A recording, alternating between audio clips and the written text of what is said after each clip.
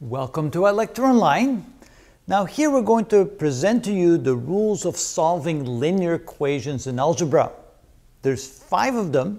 We should perform them in this particular order, but it's not necessary that every one of those in each case will have to be executed, and it doesn't mean that you have to do it exactly like this every single time. Sometimes it makes sense to kind of do things in a slightly different order. But in general, if you follow these rules more or less in this particular order, it'll become a lot easier to solve linear equations in algebra. The first rule is that they're telling us to first eliminate all the fractions, decimals, and parentheses. It's usually a good idea to get rid of those first right off the bat. The second thing we want to do is move all the terms that have the variable in them to the left side of the equation, and then move all the terms without the variable to the right side of the equation. Sometimes we can do those two rules at the same time. It saves us time and makes it a little bit easier, and it won't cause any problems if we do this at the same time. The next thing we do is, since we now have all the terms with the variable on one side of the equation and all the numbers on the other side of the equation, we now combine like terms. We add all the terms on the left side, we add all terms on the right side. And finally, we're going to divide both sides of the equation by the numerical coefficient of the variable. You might kind of wonder, say, what did he say there? What did he write? Well, we'll show you an example of that because it's actually pretty straightforward. So first, let's take a look at rule number 1. Eliminate fractions, decimals, and parentheses. So here we have an example with parentheses. There we have fractions. There we have decimals. How do we do that? Well, we'll get into a little bit more detail later at the next videos, but let's show you the general approach of how we do that. First of all, here we don't have any parentheses on the left side, but we do on the right side. So we're going to distribute the 4 over the 2 terms inside the parentheses, which means that this will then become 5 plus 30x is equal to 4 times 3, which is 12, and 4 times 4x, which is plus 16x. And then we would continue to execute the problem as you see in the rules. On the next one, what we need to do there is multiply both sides of the equation by the lowest common denominator. The lowest common denominator for 8 and 6 is 24. 24 can be divided by 8 and can be divided by 6. So we're going to multiply the left side by 24, and we're going to multiply the right side by 24.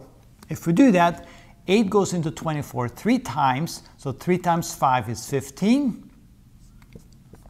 Plus 6 goes into 24 4 times, so 4 times x is 4x equals, we do the same on the right side, 6 goes into 24 4 times, so 4 times minus 5x is minus 20x, and 8 goes into 24 3 times, so 3 times minus 1 is minus 3. So this is how we eliminate fractions. Now when we try to eliminate decimals, what we need to do there is multiply both sides of the equation by 10, by 100, by 1,000, to eliminate all the decimals. We have 1 decimal place here, 1 decimal place here, 1 decimal place here, so we normally multiply both sides by 10 to get rid of the 1 decimal place, but here we have 2 decimal places, so to eliminate all of them, we should multiply both sides of the equation by 100. So we're going to multiply the left side by 100, and we're going to multiply the right side by 100. I'm running out of room here, that's why I put the 100 a little bit higher.